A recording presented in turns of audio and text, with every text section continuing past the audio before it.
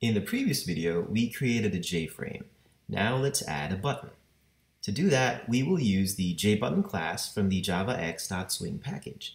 So back here in our GUI demo class, let's import javax.swing.jButton.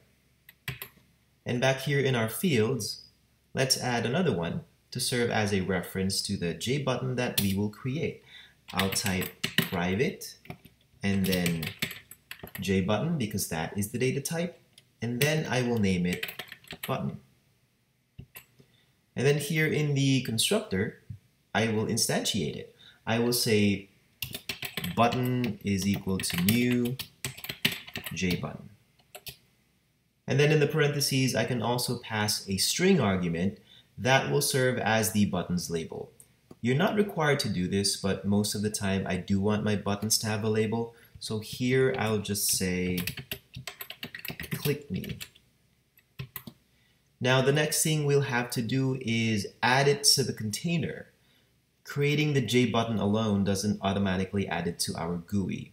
We still have to use the add method of the JFrame class to actually add the button component to the JFrame. I'm going to write that here inside our setup GUI method. I have to make sure that I do that before I call set visible, otherwise we won't see the button. You have to make sure that you've set everything up already first, and then you call set visible. So I will add the button in this line just after I set the title, and I will just say frame.add, which means let's add a component to the frame. And then inside the parentheses, we pass a reference to the component that we want to add, which in this case is our JButton, which we've appropriately named button. So now let's test this program. Let's compile it.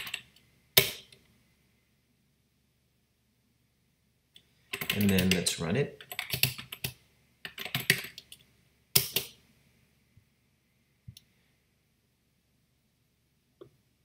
And then here is our frame, and now as you can see there is a button inside it that says click me. Right now our button doesn't do anything. I can click on it as many times as I'd like, but nothing is going to happen. In the next video we will set this up so that whenever we click on the button it will print out the word click in the command line window.